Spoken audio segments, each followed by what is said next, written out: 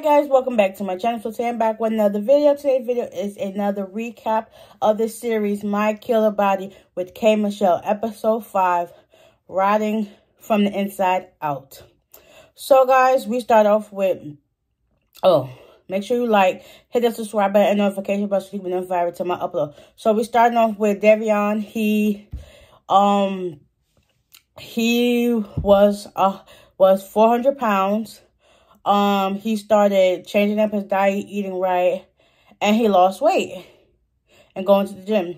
So what that entails, he had excess skin. So he started looking around for, let's say, plastic surgery so they could help remove his excess skin. He ended up finding one. He ends up getting a male, breast reduction, a lipo, which basically all of this, stomach, breast area, he got that all done. And he got like a big scar across his, from hip to hip, basically. Scar from his tummy tuck liposuction. They sucked out 4 liters, which is not possible to do. Because he actually had like 4 procedures in one, which is not up to par to doing at all, okay? For the procedure he got done, anything involving lipo, they said he had to do 1 liter. So the fact that he had 4, that's a red flag right there. And then with his breast reduction, they had to take some stuff out, and he was left with 2 scars underneath his breast. And he ended up developing a fluid sac in his right breast. And he got a, sarcoma, that's another one. Sarnoma, which is basically a fluid sac of fluid sitting in his chest. It's okay to have a little bit, but the fact that he had so much building up that it left like redness, big bulge. Do not mind my ashy hands, you know, but washing dishes. But left like a red sac, raised, and it was just oozing and stuff like that. So that didn't heal. That didn't go well. So eventually he had to keep going back down to, I think, Florida, Miami, and to keep getting it drained, because that's where the surgeon was at to do the process.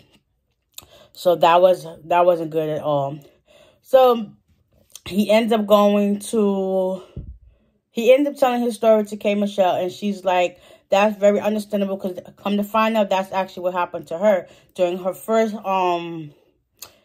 breast implants, because they ended up bursting. So the first one, she ended up having, like, getting that drain and stuff like that. Then she got left with 2 scars underneath her breast as well, okay? But, you know.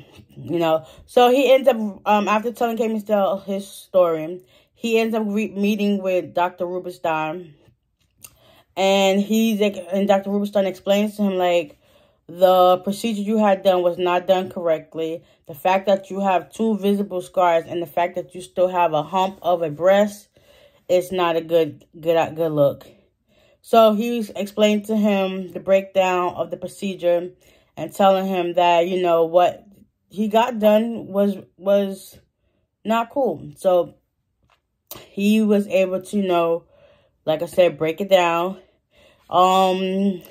His best friend was the one that helped take care of him in the beginning and then get him back up to number. So he couldn't stay with him during the second procedure. So because his friend had to go back to work back in Atlanta. So his mom was supposed to come to help support him during his surgery time. Supposedly there was too much traffic that she ended up missing her flight. But technically, if you knew you had a flight, you would give yourself extra time to leave and get there ahead of time. But those be them type of people you got to watch out for. They be funny. They be all on your side. Then when it comes down to show, it's always an excuse. Granted, that's his mom, but still, come on now. You say you're going to come show your support and be there for me, but you stuck in traffic. You would have left like 2 or 3 hours ahead of time. I mean, I had to do that for me when I had to go, like, well, not for me, but for my sister, off the topic a little bit. But I had to go to the airport, so I actually left a couple of hours early, and I was just sitting there waiting. So I'd rather be early than be late. So make it make sense. But nevertheless, he was able to get through his surgery by himself. After his procedure was done, it looked so much better. You couldn't even tell that he had scars from the previous surgery. Like Dr. Rubenstein is like a OG plastic surgeon. He did his thing. He hooked him up. He looked good. You can see the confidence in his face. You can see he's more confident about how he looks and stuff like that. He probably happy he didn't got to wear his compression garment either, because he was wearing that in the beginning to help alleviate the fluid buildup in his chest. Right. He did a good job. He did a good job. So, moving on to Akeisha. She actually got silicone butt injections. Like, if I could put a picture in to show y'all for both people, I will put them in and let y'all see. It's graphic, but mind y'all, this is like the cons of getting plastic surgery. Somebody that's not board certified, you're going to be left with these complications. And then you're going to be left with the consequences of your actions. Like, it's sad to say, but, you know, these things happen on a daily. But nevertheless, Akeisha, she got butt injections. And her whole backside looks like somebody just been grinding holes in her butt. Like, it looked horrible, to the fact that it's hardened and black. So basically, she starts off with doing like a Epsom salt, bleach, bath, or whatever to keep her wounds healed and clean. And then she makes sure she bandages them up with some cream and stuff. It's basically hard for her to sit on her butt, but she got to make the best of it. I mean, because that's her butt. So she ends up showing her best friend how her butt looks, and she explained to her, like, this and this and this. She saw that the bend, just one side was bigger than the other, because that's where most of the wound started opening up from the procedure, because that was her way of her body rejecting the silicone. Basically, it wasn't good silicone. And basically, her body is rotting from the inside out. She had arsenine, and it's a C word, poisoning in her system that's going into her bloodstream. So basically, it's really killing her from the inside out.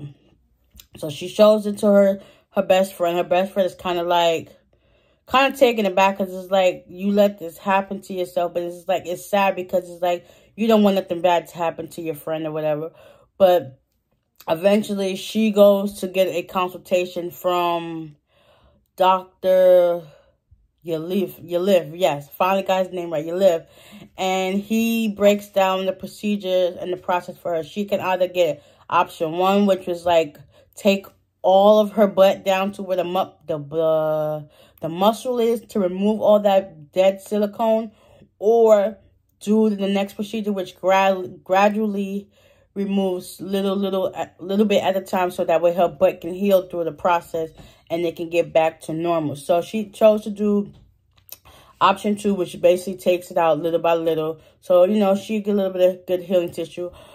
She tells K. Michelle her story, and K. Michelle was like, listen, I totally understand. I had to get mine done. K. Michelle had a total of 16 surgeries. So she definitely is well aware of what's going on and what can go wrong. She eventually tells her mom and her son, like, you know, you can tell that she really wanted to get that off her chest. Her son wasn't mad about her choices, and, you know, he's glad that she's getting the help that she needs. Her mom was also happy too.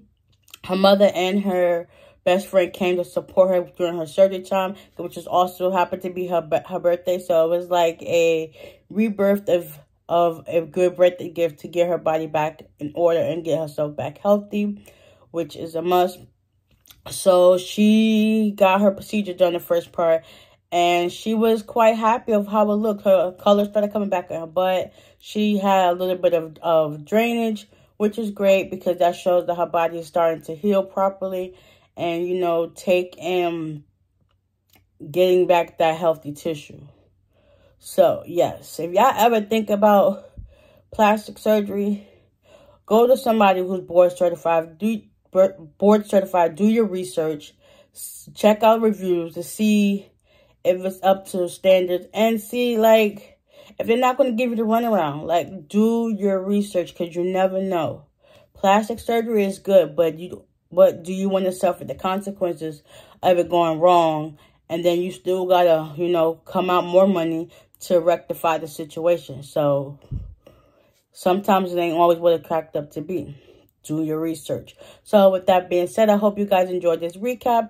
Please, you can catch it on Lifetime and also at on the Lifetime app, okay? Every Thursday at 9 o'clock. My Killer Body with K. Michelle. So give it a like. Comment down below. Have y'all seen the show? Do y'all plan on watching the show? I don't know. Let me know in the comment section down below.